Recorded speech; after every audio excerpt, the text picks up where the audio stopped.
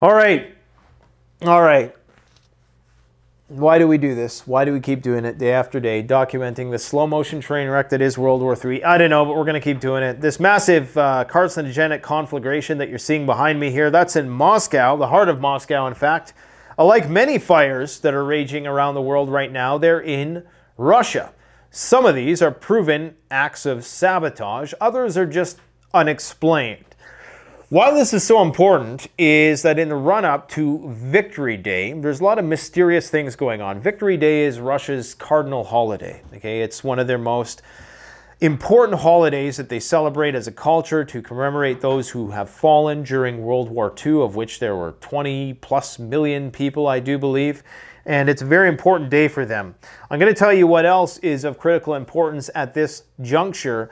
One of those things is the fact that the nuclear power plant in Europe, the largest one in fact in Ukraine, is being evacuated as we speak. All along the front lines, evacuations are taking place. There is an increased amount of bomber activity. As I do this video, Russian bombers with glide bombs are en route to Ukraine.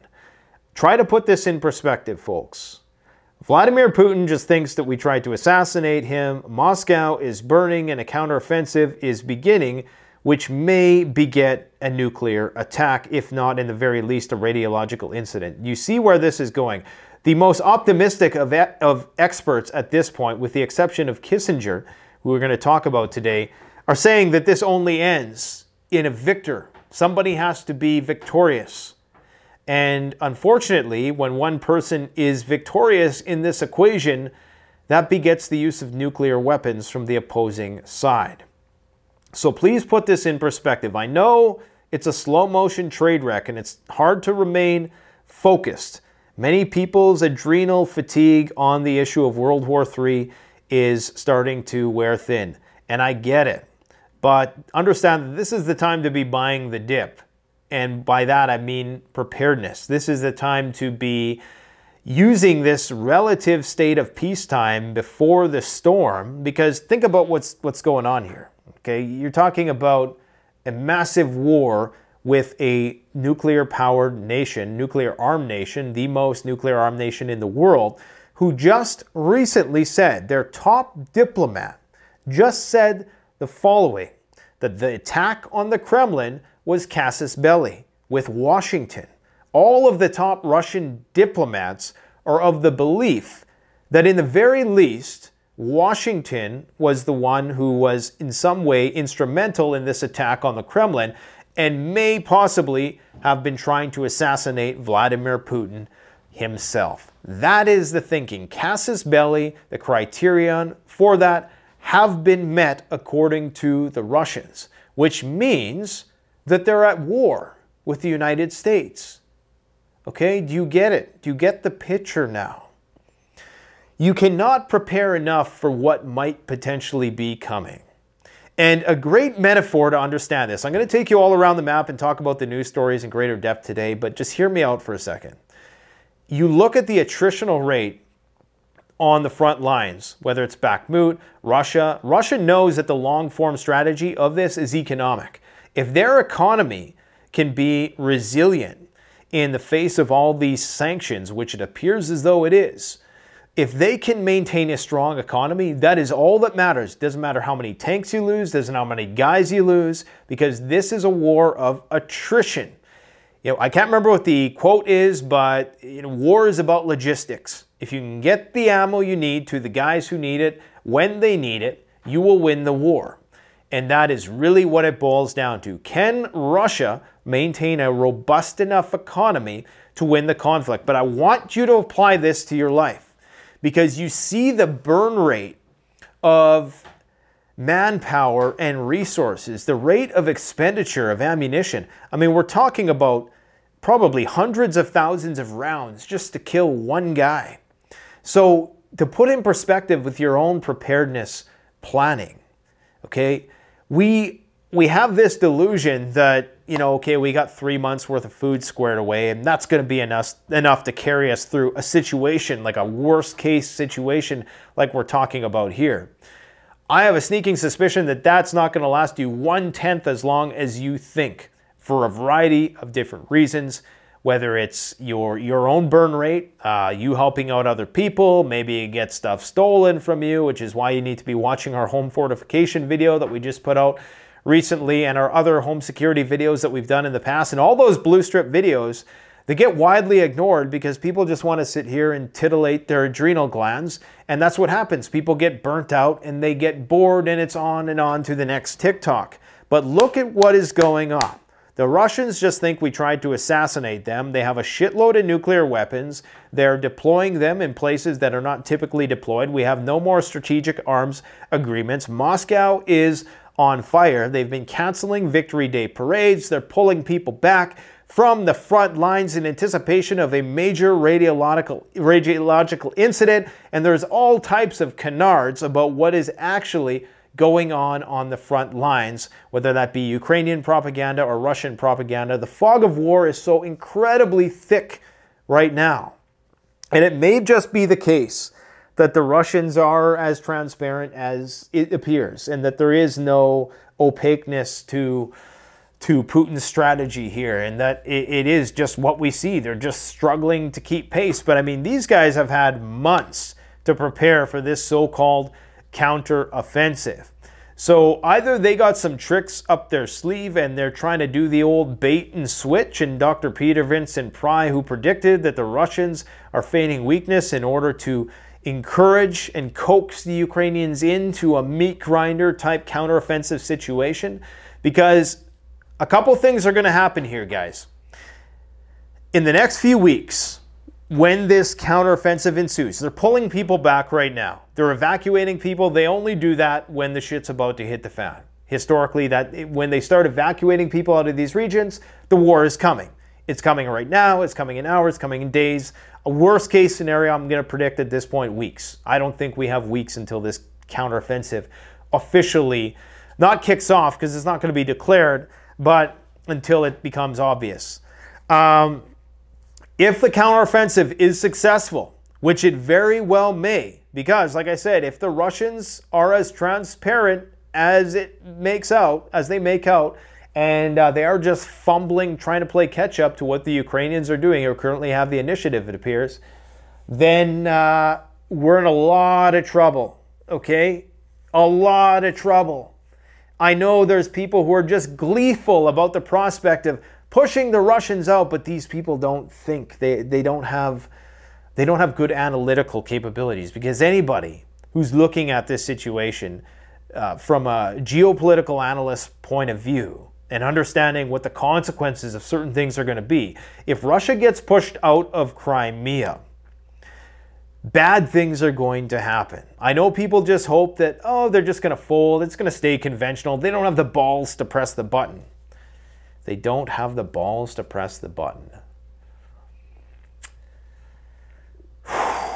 Man, we're playing with fire. We're playing with fire. Now, I'm not saying this is a matter of preference. I'm trying to look at this situation objectively. If the Ukrainians make headway, if they bump the Russians from some of the annexed territories, I think the only ones they're going to have any hope in hell of doing so from is maybe the Kherson region, Zaporozhye, and Crimea. But definitely not. I don't think the Donbass, but I could be wrong. What do I know? I don't know what they have planned.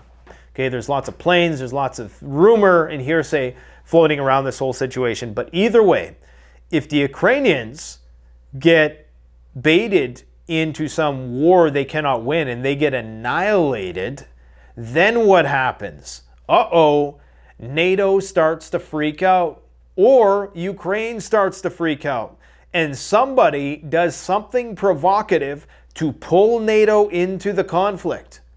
I'm telling you, we are getting down to the minute. And I know some people just love the excitement of all this, right? It's like a movie, but unfortunately it's a movie, but it's just slow motion. But please do not relent in your preparedness.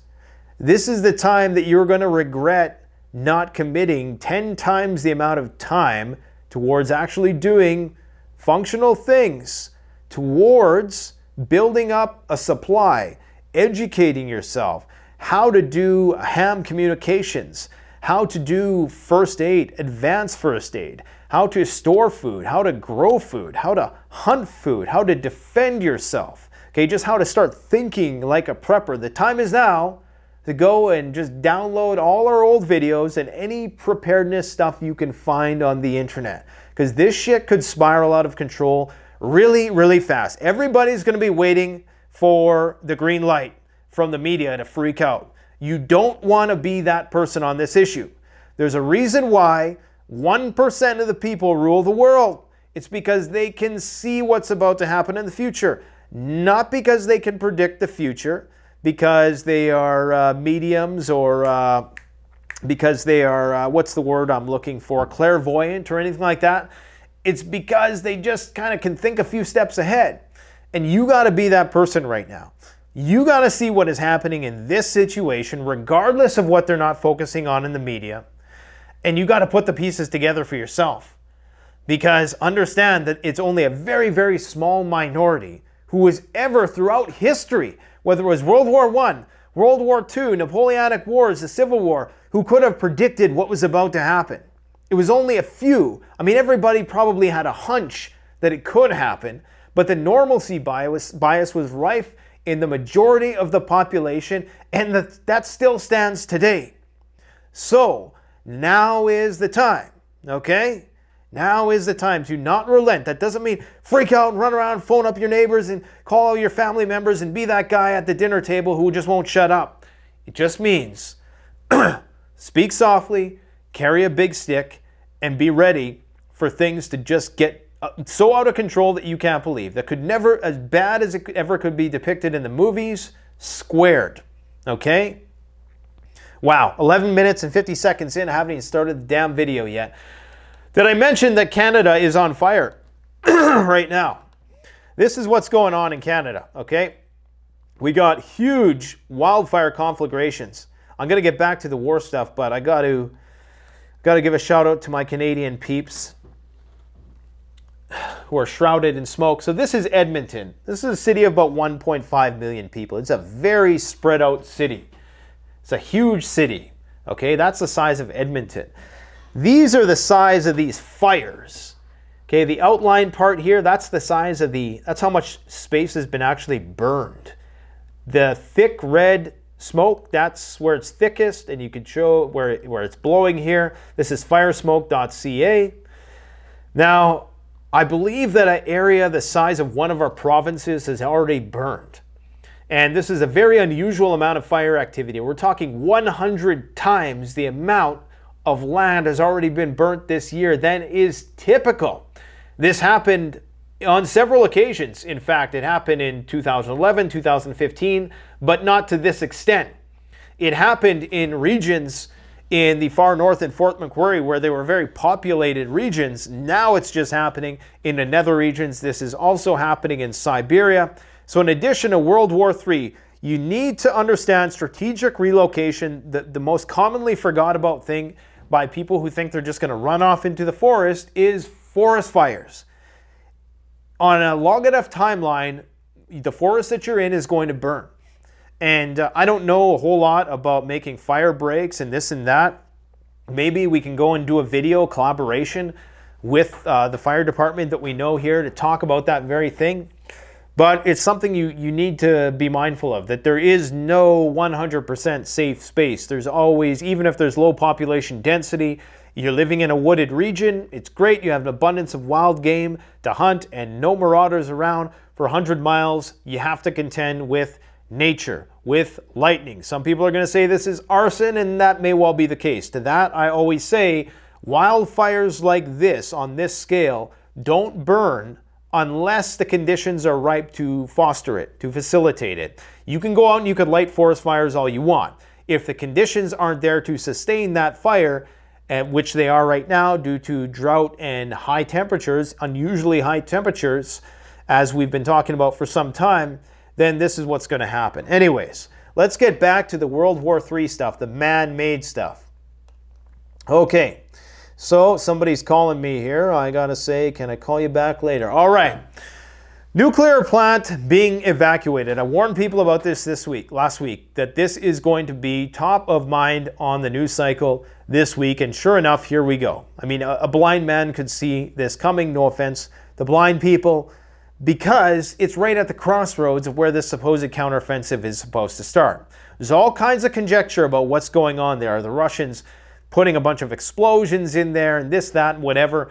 I don't think that that's particularly true. I do believe that they have fighting positions at the nuclear power plant, because understand, if this plant goes, then that whole region, both the Ukrainians and the Russians, are going to suffer as a result of it. So I do think, I hope, that both sides are going to be intelligent enough to avert a nuclear catastrophe and keep the fighting away from that region. I'm actually quite confident that that might be the case, but you just never know. Because the problem is, right now at this point in time, if this counteroffensive does not succeed, there is going to be a vested interest in pulling NATO deeper into the conflict. I believe the United States just committed yet another $1.3 billion. I mean, you can't even keep track of it. It's $700 million last week, at $2 billion the week before. I mean, what are we at now? Hundreds of billions of dollars when all is said and done, because the weapons that they are sending right now for us to actually build those very things are likely twice as much as what they're valuing it at, because of the cost of raw materials, the supply chain, the whole 9 yards. All right, we got Russian bombers in the air en route to Ukraine. What is the grand strategy? Is there a strategy here? I think that the strategy with the Russians is primarily that of, like I said, maintaining a robust economy. Because as long as they can maintain a robust economy, the Russians historically, they got a lot of guys to throw at problems. People talk about the population, birth rates going down, and the lack of able-bodied males. They got 140 million people. If you include the annexed territories, it's now 150 million. They got enough bodies to outman pretty much any European country or any collective country, because I've talked about the drawbacks of coalitions. The drawbacks of any coalition, be it NATO or otherwise. Yeah, when you add all the numbers together and you add all the GDP numbers together, it looks like something. But you need to understand is that those countries don't have unconditional trust for each other either, okay?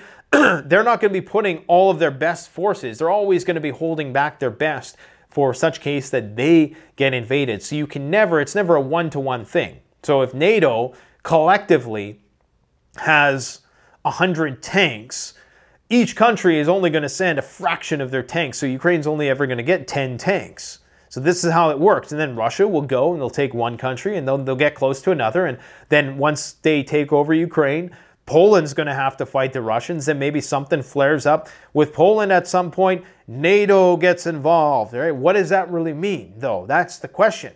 Because Russia has the advantage, just like Germany had an advantage in World War II. Because they have a very, they have one of the largest armies still compared to all of Europe combined in terms of manpower, I do believe, still with manpower, the ability to mobilize forces, and probably just in equipment still as well as just technologically, they still do have an edge, with the exception of maybe some of the things that the United States can bring to bear. I'm not a military expert, but they don't need to have, the amount that Russia has doesn't need to exceed the amount that NATO has. It only needs to exceed the person they're fighting in that moment. And as long as they have a regenerative economy, which they do have, they have the largest, well, the largest massive resources in the world, and or pool of resources, I should say, in the world. And they have a large population, and they also have this relationship with the Chinese. So they could foreseeably continue to have a strong economy, even if their attritional rate is just slightly above what the Ukrainians is. Because you look at the lack of debt, you look at the relatively low inflation compared to other G7 nations, and you start to see the truth about this situation. It's not looking good. So if the Russians win, it's World War III. If the Ukraine wins, it's World War III. So do your level best to get as squared away as you possibly can right now.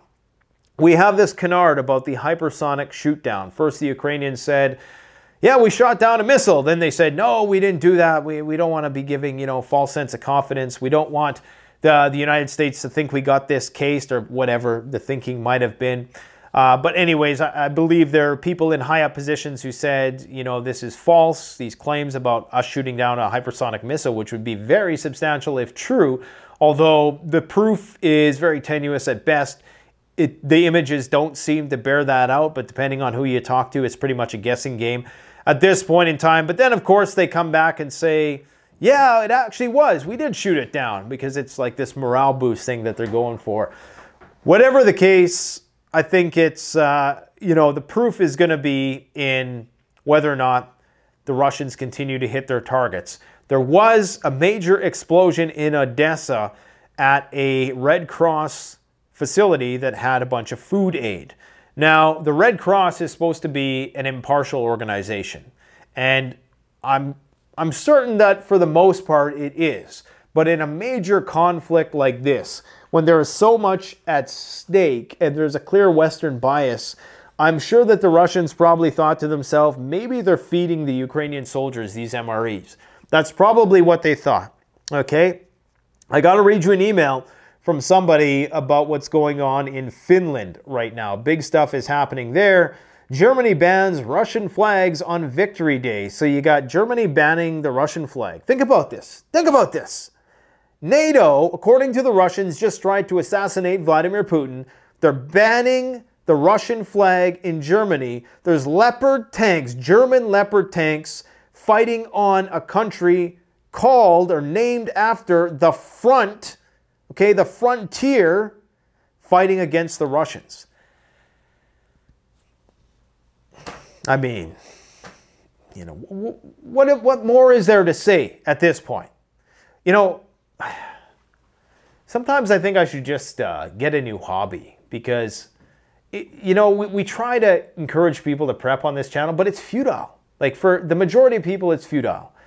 It's the algorithm's fault, but it's people's fault. At the end of the day, you know, people, just when you think that, you know, maybe we're becoming more enlightened as a species, people just fall for the same old shit time and time again.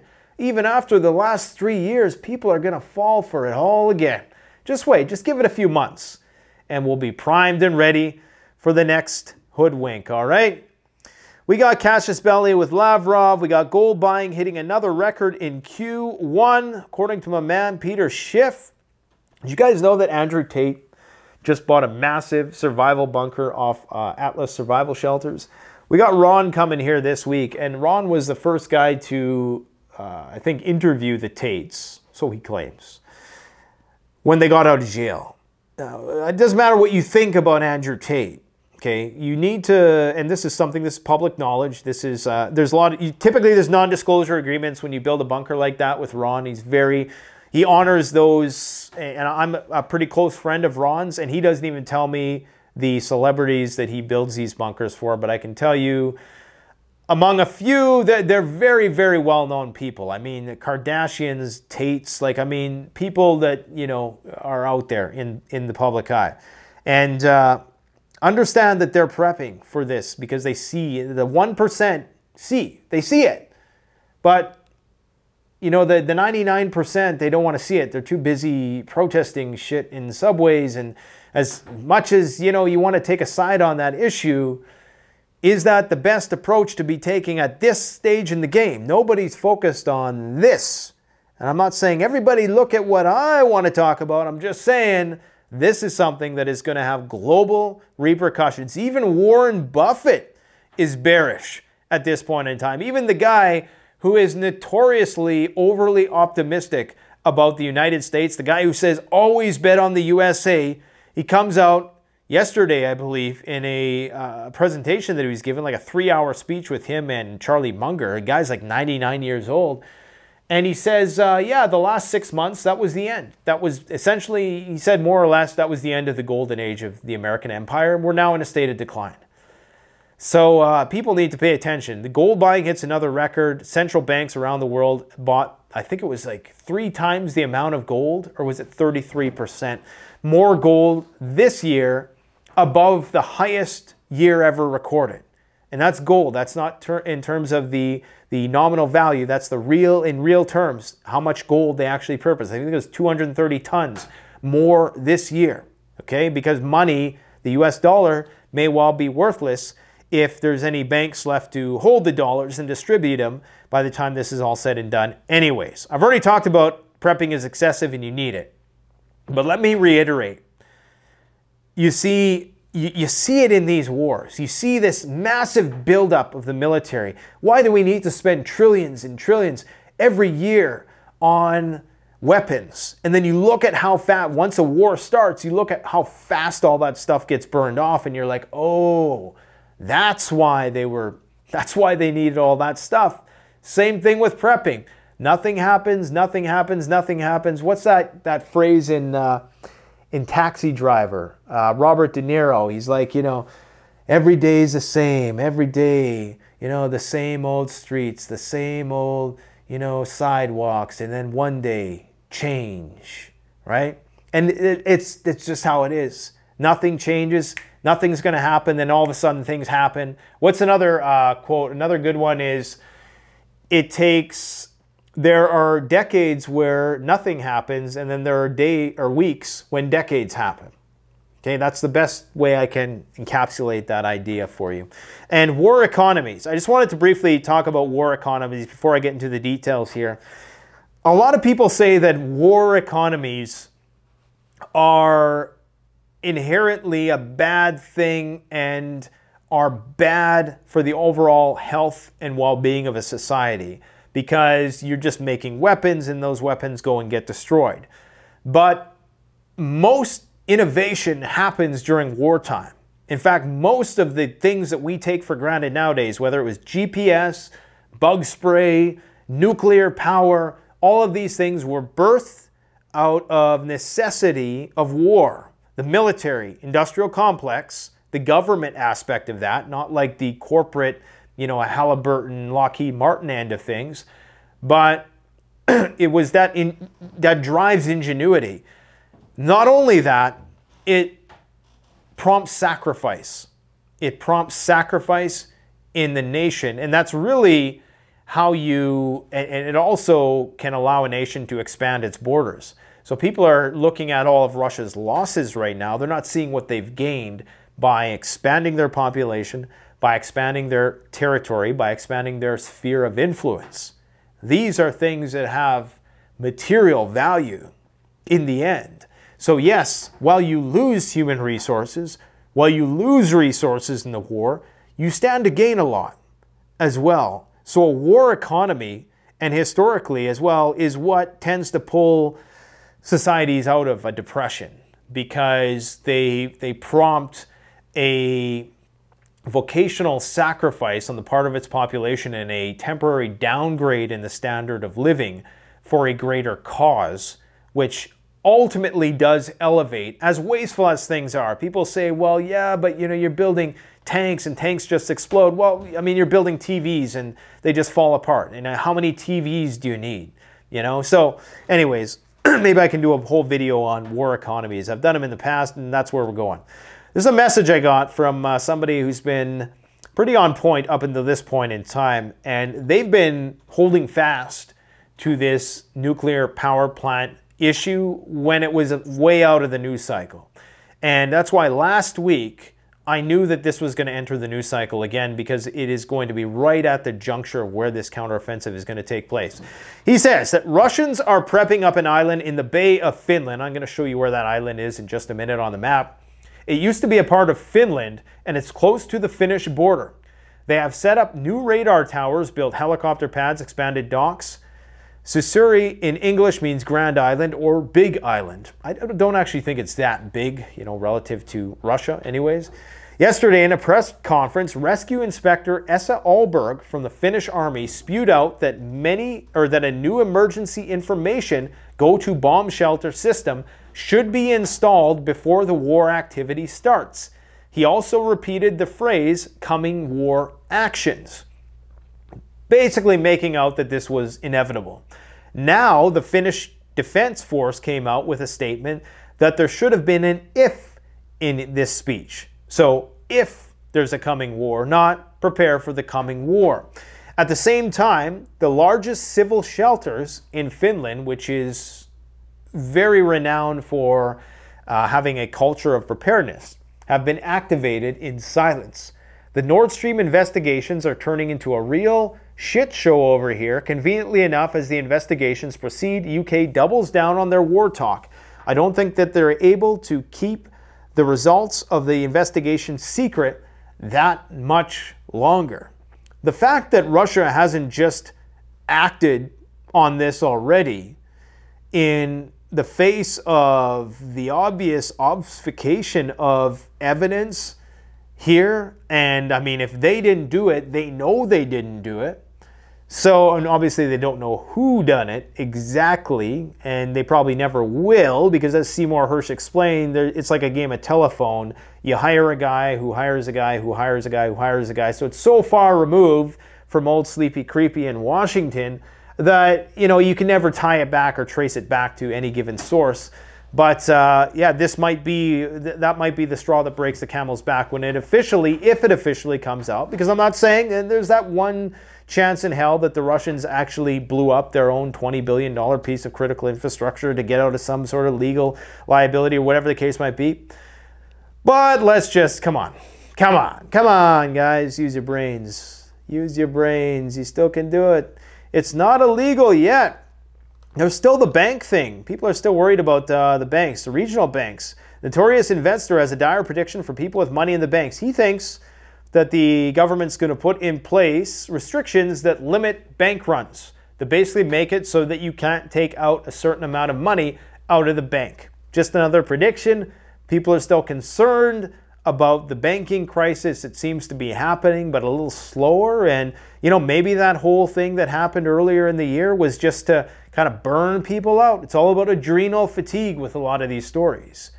But very, very concerning. When you see what happened in the last 3 years, how powerful groupthink can be, how we can do things collectively as a society that are so monumentally stupid, and nobody with enough power and authority and influence can like wake people out of their slumber, and we just keep going with it.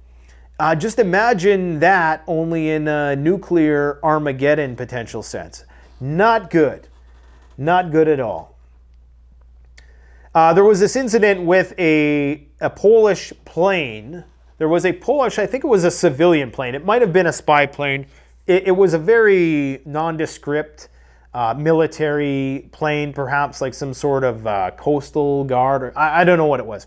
But anyways, it intercepted was intercepted by an Su-35 Russian plane, and now NATO Air Force is on a higher state of alert.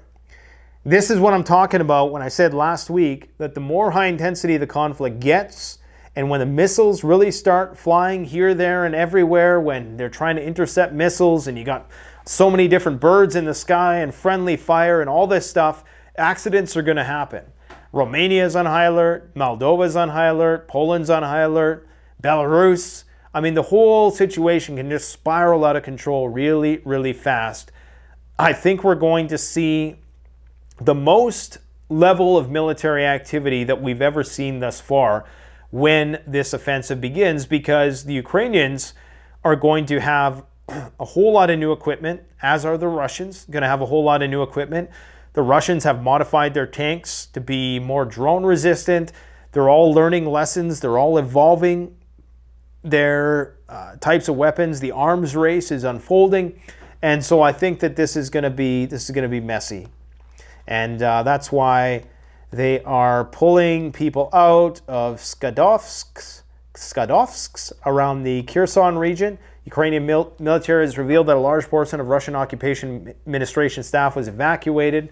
So they're giving people a chance to evacuate, because and this is where the Ukrainians are playing up on the fear of the Russians, concerned that, you know, there might be reprisals for aiding and abetting the Russian occupiers as they're viewed. Many people are choosing to flee instead. And of course, you put that fear in your soldiers, and you have many soldiers trying to go AWOL. According to the Ukrainians, the Russians are trying to sneak out as civilians. Well, from what I heard, and this is just rumor now, I heard that this was happening on both sides in Mariupol. In fact, there were many Ukrainian soldiers who are trying to pretend to be civilians escaping from Mariupol. What do I know? Is this just a good old classic mirroring, that good old projection that's taking place? Who knows? They're starting to mobilize in Mariupol again. The Chechens are heading back into the war. So it's not looking good. They're evacuating 1,600 people from the Zaporozhye nuclear power plant town. I believe that's Enodgar. I can never say that word. As BBC puts it, mad panic as Russia evacuates town near Zaporozhye. Mad panic, they say. Russia will panic, according to Ukraine's deputy defense minister. We will launch our counteroffensive when and where, it doesn't matter how. When that happens, Russia will be in panic. You will see a lot of panic. They still don't understand that their propaganda is demonstrating a false picture of what is actually happening on the ground. This war will be won on the ground, not on TV screens. Now, hold on. Hold on a second. This is like classic mirroring. I can't let this one slide because the Ukrainians are way better at the PR game than the Russians. Clearly, they have it on lock. Okay, the ability, the videos, this has always been their strong suit throughout this entire conflict. So it is somewhat ironic that they're accusing the Russians of doing this. So I just try to see it objectively, guys, because if you're not willing to see these things objectively and you're just starry-eyed and ready to get sent off to war, you're gonna get hustled and you're going to be taken advantage of in this world. So try to be objective. You're not going to see me here spewing pro-Kremlin talking points, and you're certainly not going to see me doing the opposite as well. According to Klitschko, there was a massive attack on Kiev, the biggest since the start of the special military operation, and my phone is ringing. I wonder who that is. But they shot them all down. The Shahed drones appear to not be that effective anymore. So was this just a diversionary tactic, or is this the end of the reign of the Shahed drone as a formidable weapon in the Russian arsenal? Like I said, we got fires raging all across Moscow, and they got these weird, check this out, okay? So these are X's that are propping up in and around Moscow on the ground. You can't, there is another one there. This is a Twitter post. But there's these red X's. People are unsure, is this something to do with the parade? Is this the route that the parade is going to take? That's probably what it is. I don't think it's signals for, I don't think Ukrainians would rely on red X's on the ground to meet their targets. But I guess you never know. You never know. But there's definitely tension in the air as a result of the victory parade. Okay? Now, according to the New York Times, like I say, we review every news agency here, whether it's TASS, Sputnik, New York Times, NBC, ABC, Fox News, doesn't matter. We try to aggregate all that information and spit out our prediction for you. If Ukrainians fall short of expectations, they risk an erosion of Western support. So, this is why Kiev is being pressured. Get in there, move, go fast, go hard, take over the territories, get it over with. If you don't, then we're going to wane in our support. And that's when we're going to jump ship. So whereas the Russians see this, and what they're trying to say in this article, which is entitled, Ukraine is facing a ticking clock, just talking about the urgency of the counteroffensive, is that the Russians have more time. You know, Putin has more time. He is, after all, pretty much leader for life. So they could muster more political, economic, and industrial staying power, possibly for years. But Ukraine doesn't have that kind of time if they lose this battle. Russia's hope right now is that the peak of Western military support is going to be around summer. That's the hope. Okay, that's according to Michael Kaufman, Director of Russia Studies at CNA. You always got to be skeptical of somebody who's expert in Russia studies and works for our side. Already, the war has stretched more than 14 months, making a years-long protracted conflict more likely. Here's an interesting factoid. Once wars have gone on for more than a year, they tend to last for more than a decade on average. Interesting. In private conversations, Defense Minister Sergei Shoigu has professed a willingness to dig in for the long haul, carry out more mobilizations if necessary, and emphasizing that Russia is capable of conscripting 25 million fighting-age men.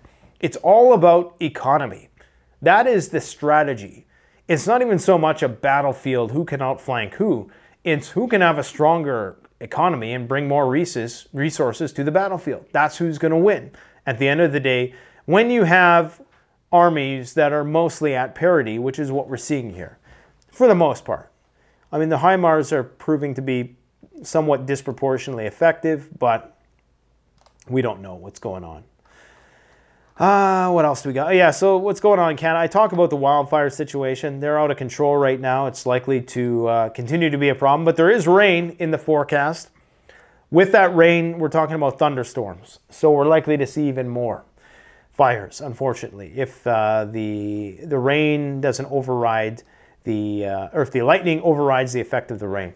World food prices are hiking once again. They were up, I believe, another 1.2% last month. After some dropping over the past 6 to 8 months, they're upticking once again. I think we're going to start to see the long effects of the conflict later this year.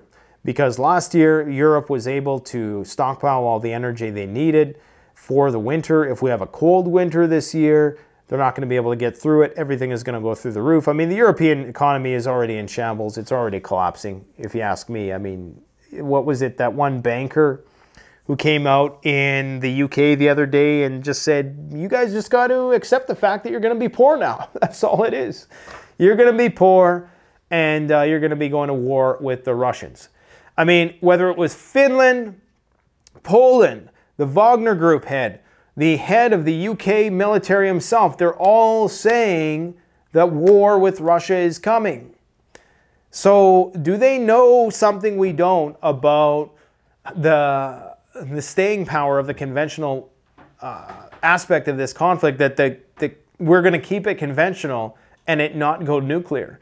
Could NATO and Russia foreseeably fight a conventional war with each other and it not go nuclear?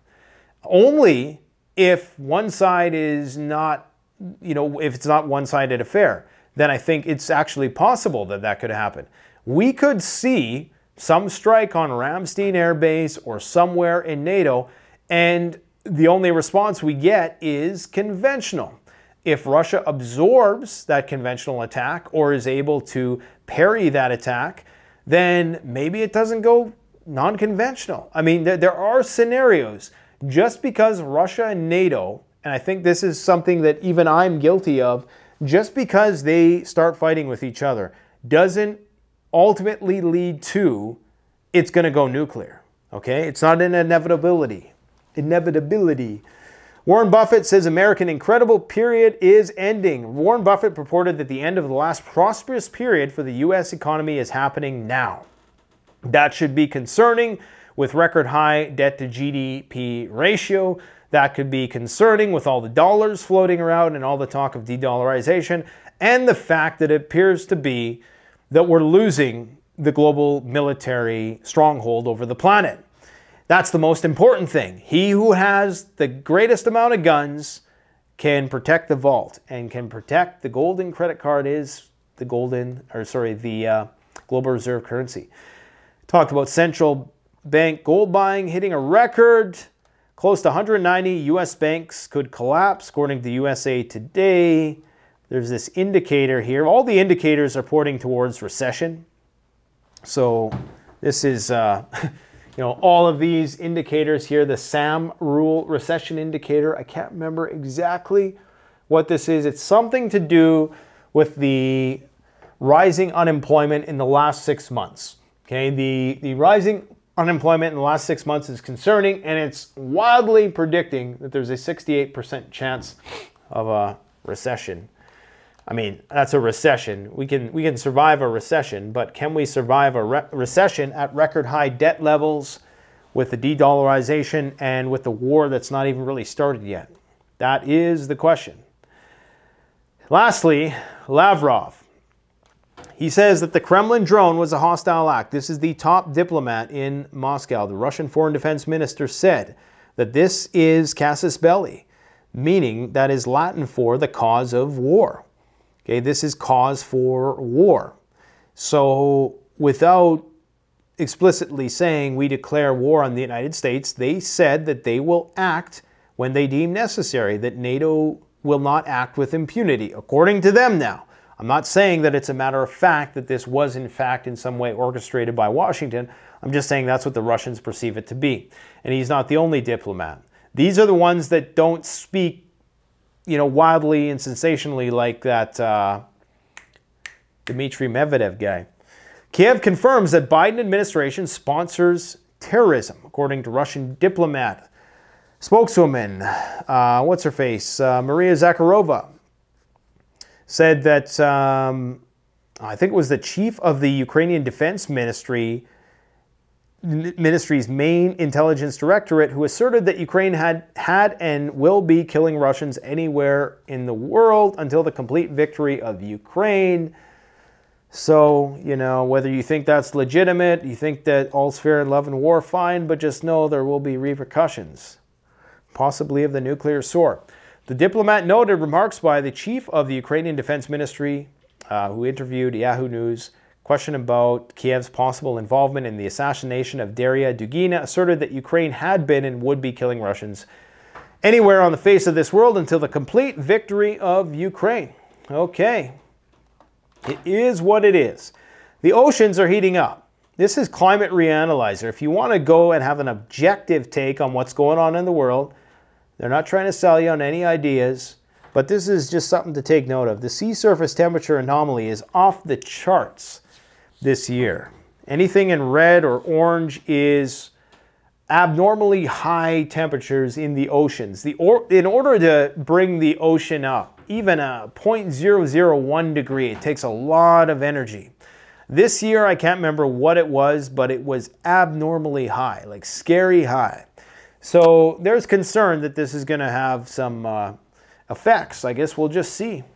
We shall just see. So on this website, you can go to sea surface temperature anomaly. That's that. You can also go, you can see the jet stream, how discombobulated that is. You can see 2 meter temperature anomaly, which has, for the most part, for the duration of this year, been abnormally high as well. Anywhere in red, once again, is going to be unseasonably high temperatures. Anywhere that's cooler colors is going to be, you know, your lower temperatures, lower than average temperatures. So right now, in and around the place where the fires are burning, this warm front just passed. So it was unusually warm temperatures. Now we're getting another bit of a mild front, not a cold front, because cold is going to be like really, really dark blues or abnormally. And this is relative. So just because a place is orange and red doesn't mean that there's not snow there. That just means above the average temperature. So it's warmer than average as it is there. The Arctic is melting, just what it is.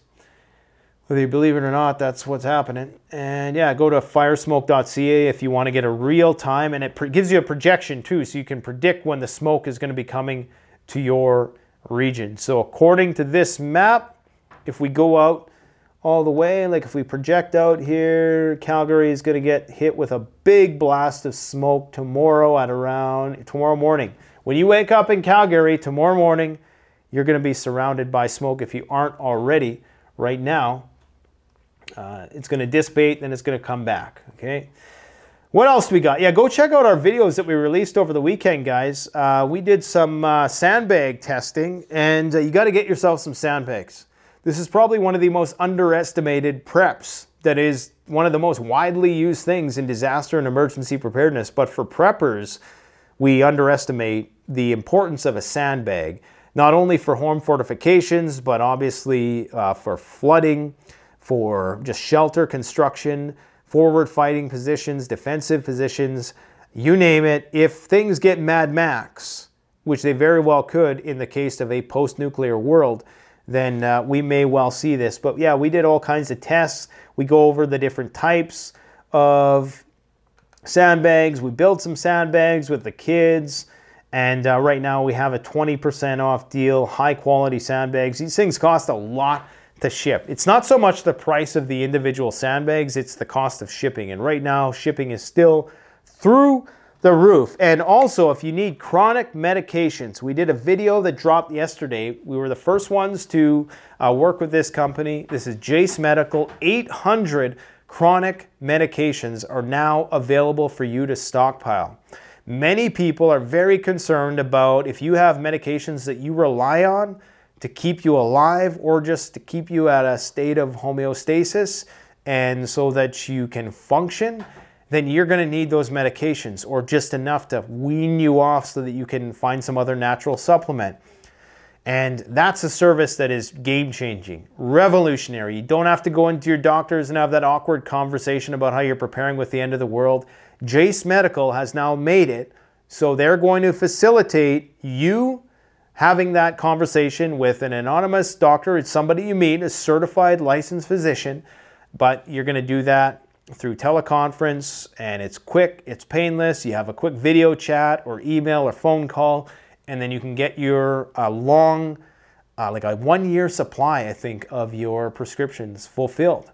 Okay, and you can also get a supply of antibiotics. So it's a game changer, guys. And tomorrow we're going to be talking about something else that most people don't do, and it's the reason why 90% of people are going to die when shit hits the fan. Anyways, I've been talking for damn near an hour, so I'm going to let you guys go. Please go and check out that video in the description section below. Thanks for watching. Canadian Prepper out.